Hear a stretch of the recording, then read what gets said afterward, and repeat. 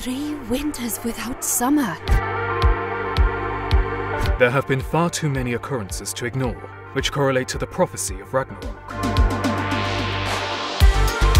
You're saying a goddess has now decided to incarnate into my family? If you're expecting me to have special powers, then I have no idea how to use them.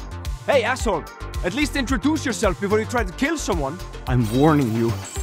Let her go. For evil to triumph, all it takes is for good people to do nothing. And what if your massive blade is the reason someone wants you behind them? If you step outside our protection, you're walking straight into death by assassin. Getting a runner's high is basically my drug of choice. I only want to be here if you actually want me. You're doing all right there? Your parents said there were things I should know about you. I don't mind you being playful, actually.